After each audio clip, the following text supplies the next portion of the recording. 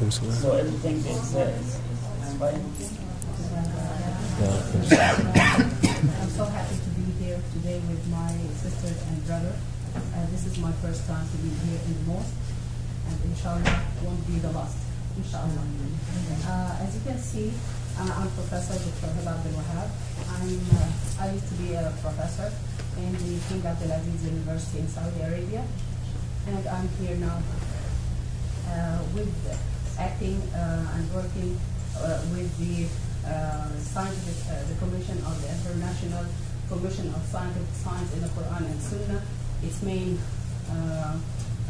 office is in Jeddah in Saudi Arabia, and I'm settled here for about 1.5 years and taking the work of the external and international works for this commission outside.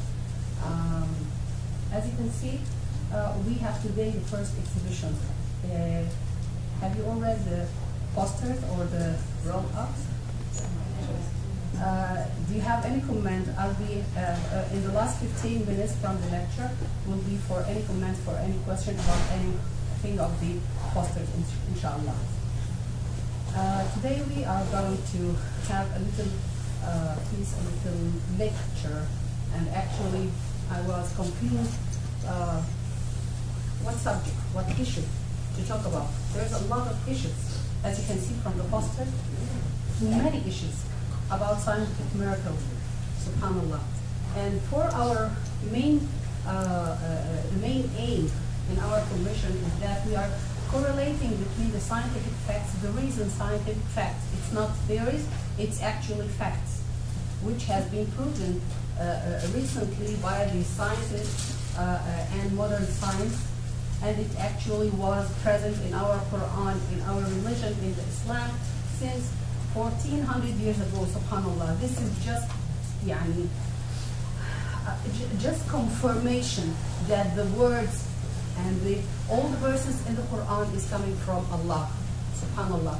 That they had, most of the scientists that had converted to Islam, one of them said, why did we spend a lot of time losing our time, efforts, money, and everything is present in your book? Why don't you show it, subhanallah? But actually this is one point that when they make their researches, they discover, they convert.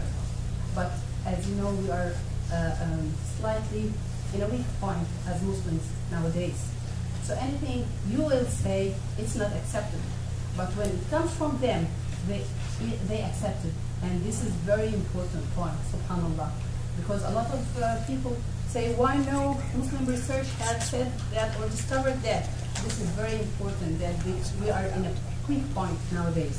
So one of the main points that they discover that by themselves, and they find it to be present in our Quran, subhanallah. And actually,